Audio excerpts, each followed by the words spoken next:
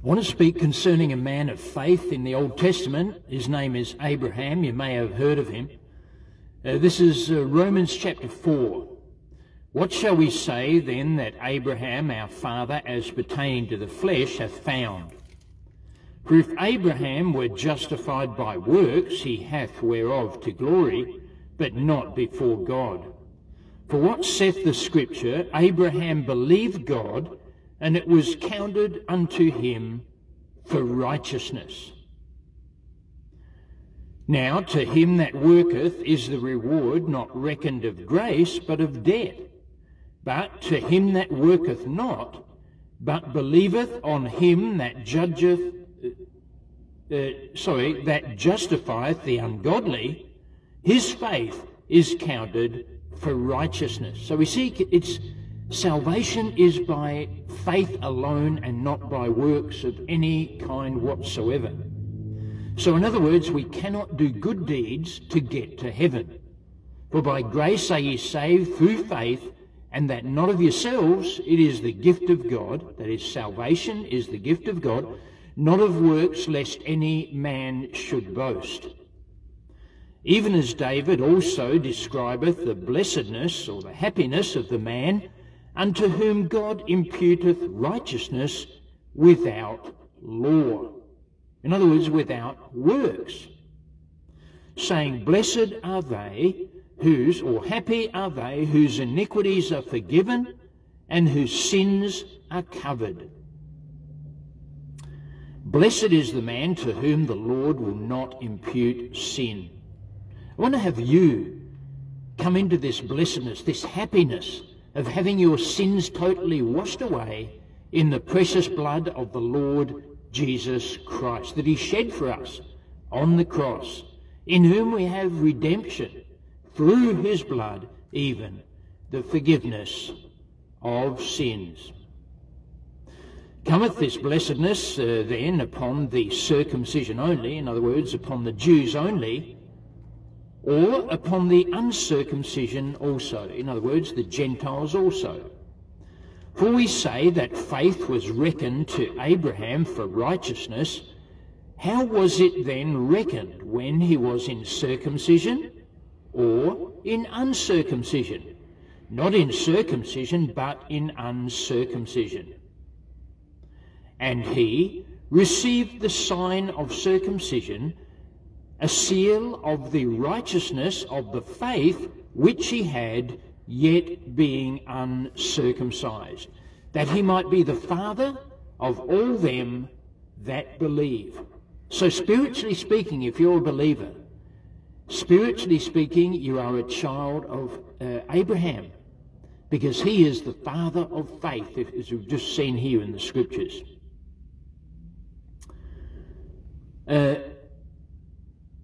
Yes, he is the father of all them that believe, though they be not circumcised. In other words, though they're not Jews. That righteousness might be imputed unto them also, and the father of circumcision to them who are not of the circumcision only, but who also walk in the steps of that faith of our father Abraham, which he had, being yet uncircumcised. For the promise that he should be the heir of the world was not to Abraham or to his seed through the law, but through the righteousness of faith. See how faith keeps on getting mentioned here, because it's so vital to our salvation. You see, faith is actually the key that unlocks the door to salvation to all those who call upon the name of the Lord. For whosoever shall call upon the name of the Lord shall be saved. For if they which are of the law be heirs, in other words, if the Jews be heirs, faith is made void, and the promise made of none effect, because the law worketh wrath. For where no law is, there is no transgression. If you watch my video from yesterday, I was highlighting the fact that the law was given by Moses, but grace and truth came by Jesus Christ, and the law was our schoolmaster. I didn't quote this yesterday, but this is a fact. The law is our schoolmaster to bring us unto Christ, that we might see where we'd gone wrong, that we might see that we're sinners in the sight of the Lord. You know, just evaluating ourselves, we look at the law of God, the commandments of the Lord, and we see how far short we fall. We all fall far short of that perfect standard that God has. And that was just an outline of it, the commandments of the Lord. Obviously, you know, there's a lot more sins that could have been mentioned, but they're basically contained in those 10 commandments, apart from the one concerning the Sabbath, which really only pertains unto the Jews as a nation. That was a national Jewish thing, keeping the Sabbath. Yes, because the law worketh wrath, for where no law is, there is no transgression. So the law was added because of transgression. The law was added so that we'd see where we'd sinned, how we'd sinned before the Lord, how we don't match up anywhere near to the perfect standard of God. The only one who matches up, of course, is the Lord Jesus Christ, the one who lived the perfect life upon earth that you and I could never ever live. Then he died the perfect sacrificial death upon the cross of Calvary for you and for me. Yes, therefore it is of faith, that it might be by grace, to the end the promise might be sure to all the seed, not to that only which is of the law, in other words, not to only the Jews, but to that also which is of the faith of Abraham. Remember, I said that he's the father of the faithful, or the father of faith, you might say, who is the father of us all, that is, the believers. Abraham is our father in that sense, in a spiritual sense. Not physical, because we're not all Jews. Obviously, we haven't been born Jews. Well, some of us have obviously, not me, but you might have been. So yeah, we have the Jews and the Gentiles and also the Church of God. They're the three sort of divisions in this world at this time. As it is written, I have made thee a father of many nations. Before him whom he believed, even God, who quickeneth the dead, or makes the dead alive, and calleth those things which be not as though they were. Who,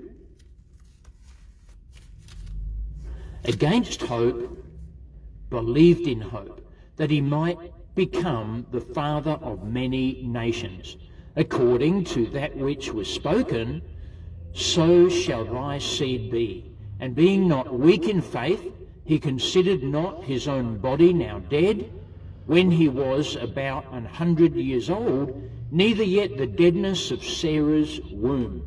He staggered not at the promise of God through unbelief. God had promised them. Although Sarah was barren and they were very old at this point, God had promised them a son. And that was a miraculous thing that took place later on in their life. But God had promised them a seed. God had promised them a son. He was strong in faith, giving glory to God, and being fully persuaded that what he had promised, that is, what God had promised, he was able also to perform. And therefore it was imputed to him for righteousness. Now it was not written for his sake alone that it was imputed to him, but for us also, to whom it shall be imputed, if we believe on him that raised up Jesus our Lord from the dead. And that's actually taken place. The Lord Jesus Christ died for our sins. Christ died for our sins according to the Scriptures, and he was buried. But praise God, the third day he rose again according to the Scriptures. He wants to save your soul right now. Who was delivered for our offences, that's the Lord Jesus Christ, and was raised again for our justification. I wonder, have you been justified in the sight of the Lord, made just as though you'd never sinned, just to simplify that word a bit in relation to salvation?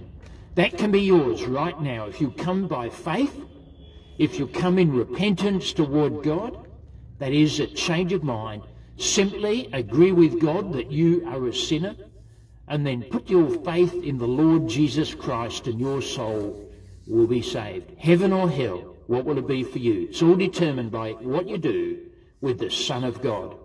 For whosoever shall call upon the name of the Lord shall be saved. If you're interested in this, look me up, youtube.com/peace by Jesus Christ. God bless you. Thanks for listening. Thanks for watching. Have a great day.